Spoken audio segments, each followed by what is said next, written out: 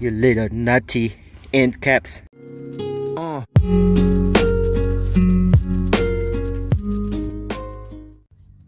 Hello everyone, Lorenzo here from RVT.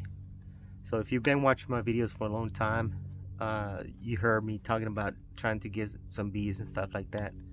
You know, now that I have plenty of property, I think it's time for me to start doing that. You know, for a long time I've been watching Venmo Farm on YouTube, and maybe about 5 years since it started, and that kind of like got me started wanting, you know, to do the same thing. And I was always been watching, you know, like Jeff Horchoff bees and 628 dirt rooster bees, and also lately been watching Off Grid with Doug and Stacy, you know, which Dr. Leo is on there, and that pretty much got me to wanting to build that kind of hive that Dr. Leo has. He's got a website over. His website is horizontalhive.com.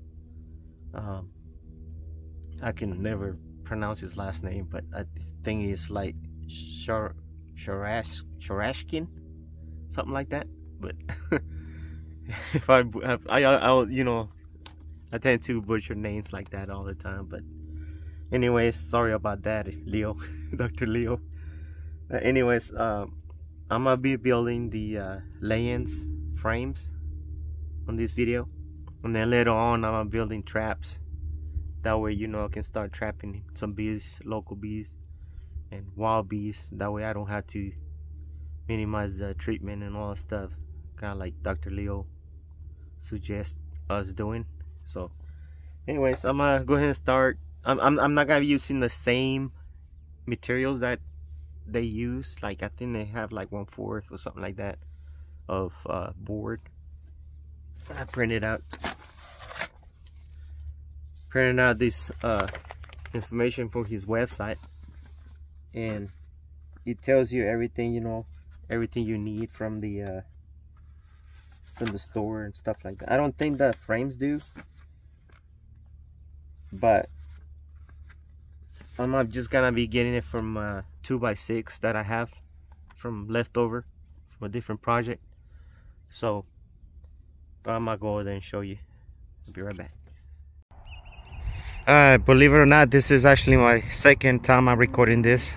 The first time I made a lot of frames, and unfortunately I'm not gonna be able to do that video because I've been having a problem with it. I wasn't aware that I was recording on 8K on my camera. It's a new camera, so I didn't know what it was set up on, and my computer couldn't take that, and I actually had to buy a special codec for that. I think it should have come with it, but it wasn't on there, and I bought it, and my editing software couldn't take that either. So I'm recording this again on regular, you know, I don't know if it's gonna be 4K, but I guess it doesn't matter to me.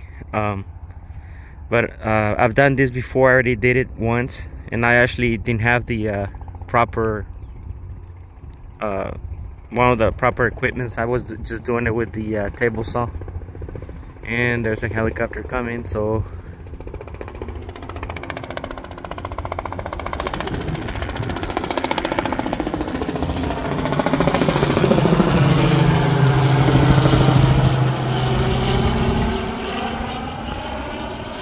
man, that was low.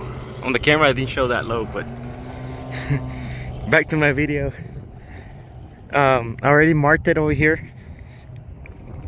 This is what I'm gonna be using. I'm using a 2x6, and I'm gonna be using a 2x10. It doesn't matter how long, as long as you get it 2x10 or 2x4 or 2x6 or 2x12 if you want on this one. I'm gonna be doing it with 2x6, and I already marked 15 9/16 over here, and that's it. So I'm gonna go ahead and cut them. I'm gonna cut a bunch of them 15 9/16 all the way until I run out of board, and then show you after I cut everything. Alright, so this is what I was able to get out of that 2x6. I was able to get 6 pieces, but some of them I'm not gonna be able to use because of those knots. That is, you know, they're all over the place. I tried to find the best ones, but you know, it's kind of like impossible to find the perfect board at the big box store. So I'm just gonna go ahead and go with this, and then my next step is to measure from here to whatever is gonna be the little eeny part.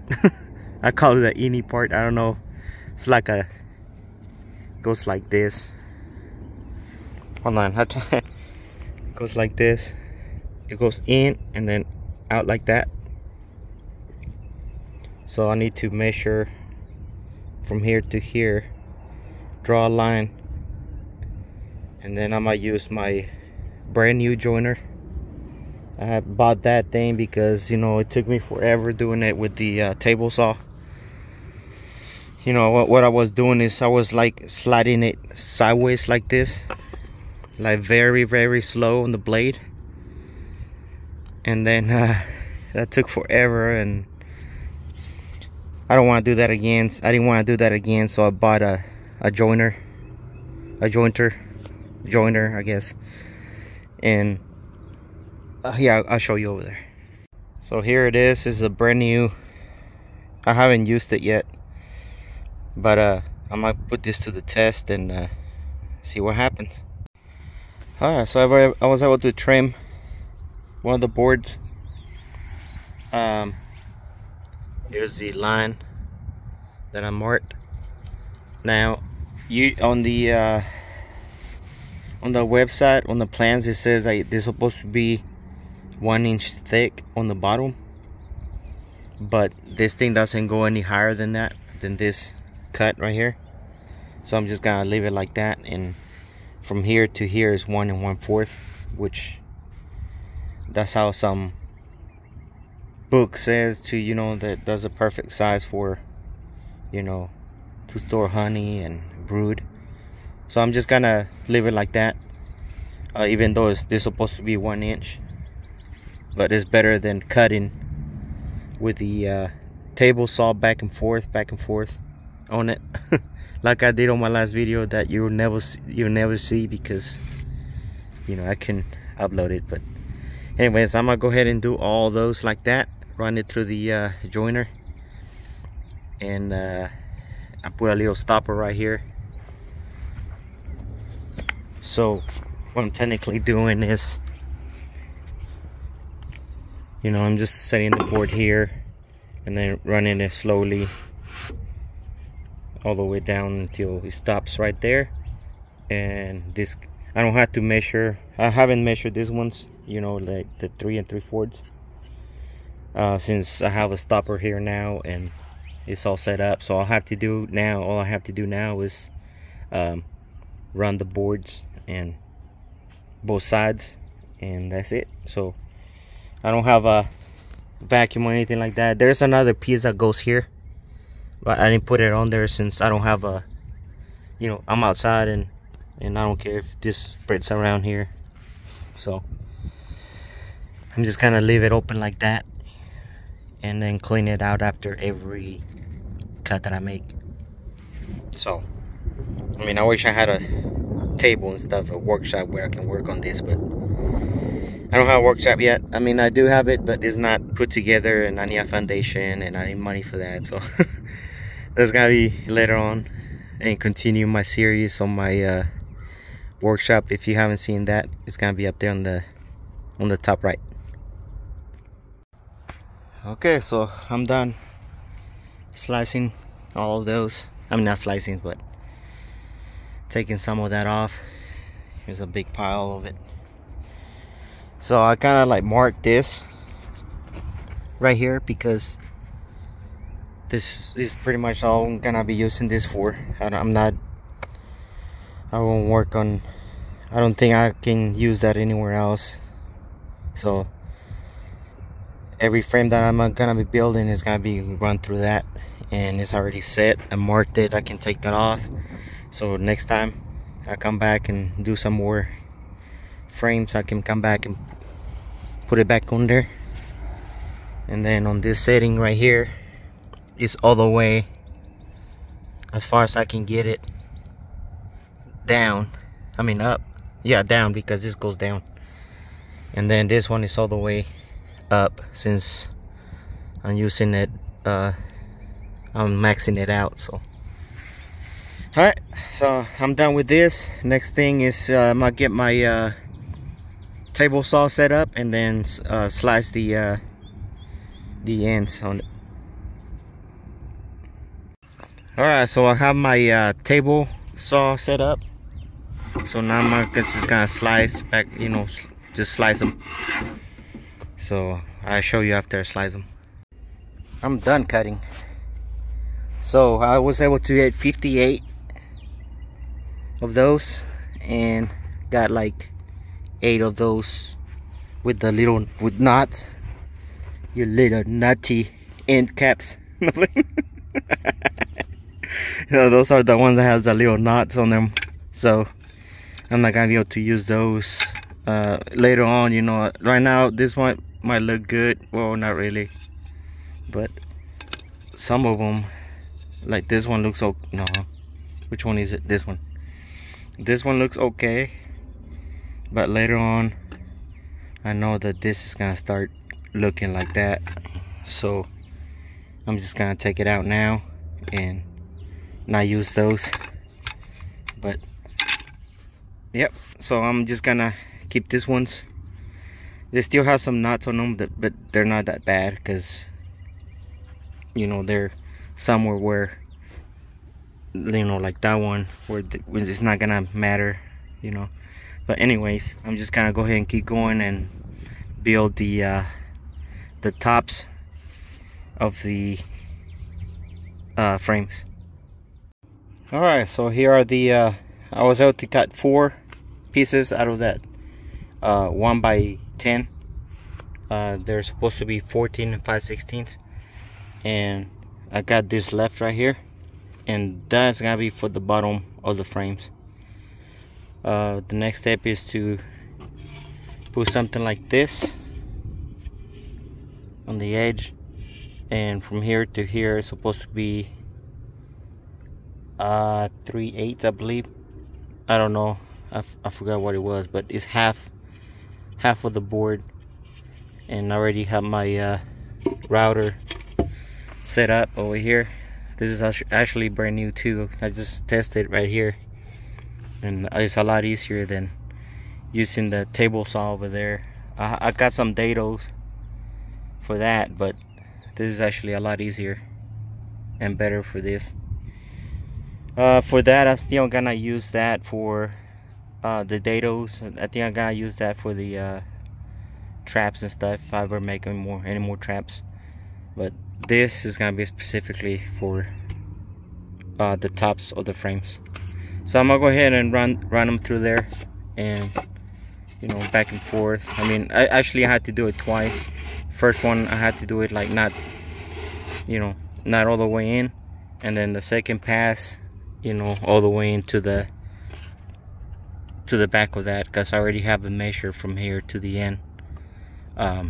It is like 1 and 1/16 in from there. So I'm gonna go ahead and take care of these ones and then slice them after that. Alright, so I have this marked outside to, like, I'm labeling everything, so I can just set everything back when I need to do some more frames. But that's what we got me cutting. That's what we got me cutting on the strips right here. And I'm gonna run all the boards, all these 4 boards through there, and that's it. So I'll be right back. And here's the taste test. So I have 1, 2, 3, 4, 5, 6 out of 1 strip. I mean, out of 1 by. See, I don't know how to say it, but here's the rest of them. So alright, so I'm just gonna go ahead and keep going and cut the bottom pieces for the frames. And the frames, the bottom pieces, they're easy to cut, you know. They're actually easier than anything because it's just rectangular. But what I have to do is just measure from here to here on how you know, how long they are. And then here I might bring a piece. I have plenty of those left. So here's a sample right here. So all I have to do is cut here to here. So this is what I'm gonna end up with left. This is just gonna be trash, and or I can use it for something else. I don't know, maybe a landing area or something. But and then I already, you know, put the staples on here. So this is how, you know, I have a little jig that I made that I can puncture the, mark the holes where I'm supposed to drill the holes in. And you have to put those staples like that so the wire doesn't dig into it when you wire and everything. But I'll show you that in a minute.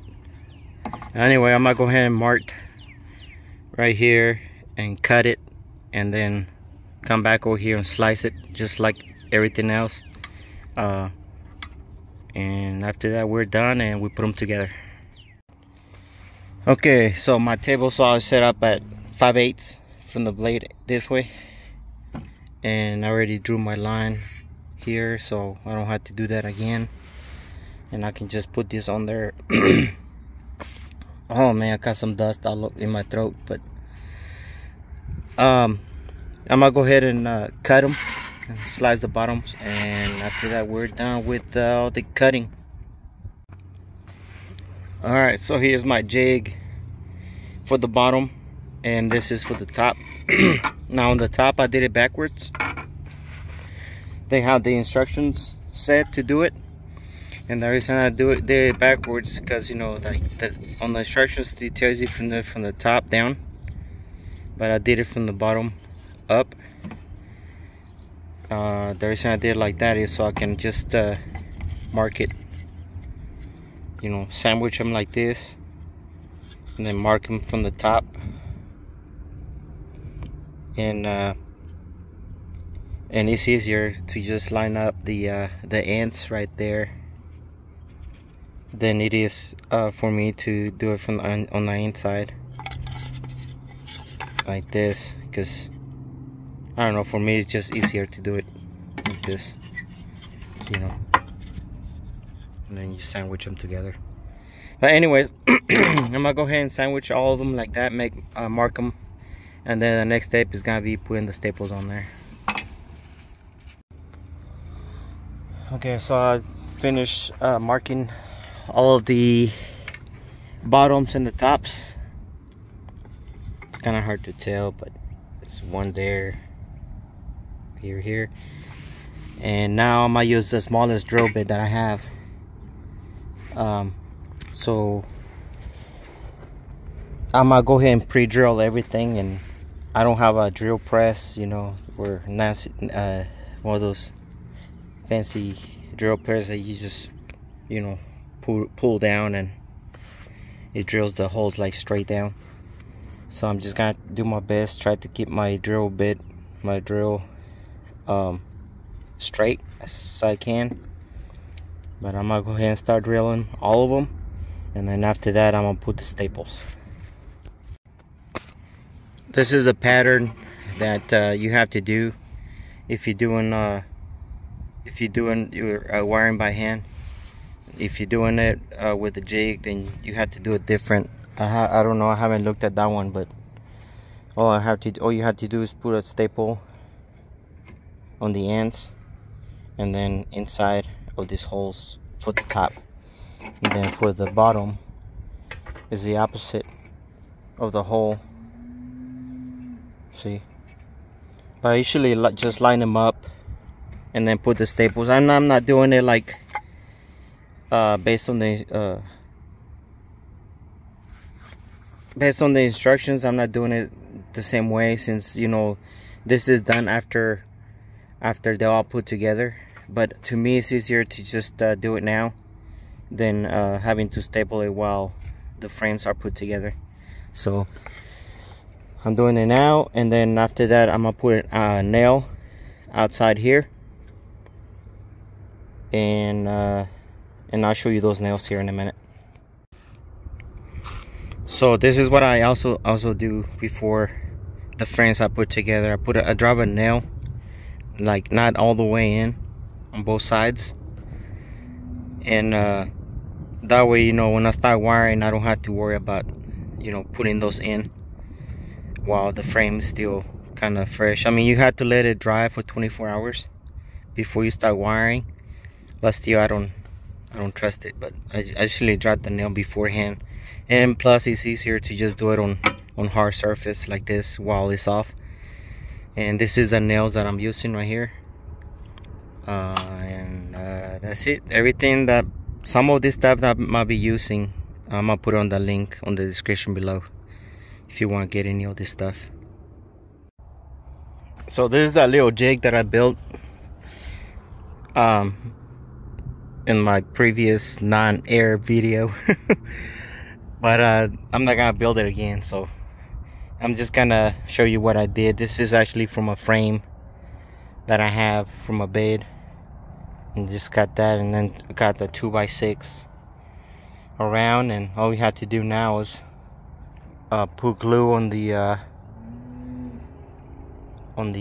tops, and then set them down here, and then I use the nail gun, these staples. These are not, you know, 1-inch staples. They are 5/8, but I do have 1-inch staples, but I usually use those for the traps, since they're longer. But you know, I'm saying, like, I know what I'm doing, because like, for example, on the tops over here, you know, I'm saying it like if I know what I'm doing. It's because I did it before, like I said, and my video couldn't come out. But this is what that I started doing, because it's a lot easier for me to pre-do it before you actually start putting this stuff together. So if you have the other jig that they have on their website, you know, the flat one, then probably this is not gonna work because of the nails that might be on the way. But this, you know, pre-drilling the holes and the staples, that's probably gonna work, because you know they just lay flat. But I'm gonna go ahead and put the glue over here on the corner, on the inside corner, and then put them on there, and then use my air nailer and stapler, and put that staple everything together. Okay, so here they are. I'm gonna give them 24 hours for them to cure, for the glue to cure, and then I guess to dry, and that's it. You know, tomorrow I'll come back and wire everything. By the way, this is the glue I'm using, Type Bond 3, and I heard that they're supposed to be okay for the bees, because it's not supposed to release any fumes or anything, something like that. But anyways, that's it. So I'll be back tomorrow. Alright, so instead of waiting for 24 hours on wiring, this is one of the ones that I did last time, and it's pretty basic. You know, you just put the wire through the hole, you feed it through back and forth, come out on this one on this side, then you just wrap it around the nail, you drive the nail in, then you start pulling back. And then I usually, when I pull back, I usually just hold it from the top here, and then I pull on the next one on this side, and then again, once this one gets tight, I hold this one right here, and then I pull it back this way, and then, you know, again pull it, and then hold it here, put my finger on there, then I pull it pull it from here, wrap it around the nail, and I drive the nail in there, and that's it. But this is how they look like. I mean, I'm pretty sure you've seen them somewhere else, but oh yeah, on this one, the first batch that I made, I usually did a little groove in the middle, so I can if I ever want to do a, you know, insert there, then I can't, you know, later on if I lose the wire or something, or you know, I can just melt it and melt the wax on here. But anyways, that's gonna be it. So instead of waiting, this is what I decided to do, show you this one that I've done. On this one I messed up. I actually put the staples, actually glued it on here facing with the staples facing up, so I had to restaple some on the back, but it's all good. But anyways, that's gonna be it for this video. So if you want to see a sneak preview before YouTube, make sure you follow me on Instagram. If you want to keep watching my videos, and I'm gonna keep posting videos on you know, the Beehive process that I'm doing as a beginner, and hopefully you can, you know, subscribe to the channel and make sure you like and subscribe. And that's it. That's gonna be it for this video. Thank you for watching.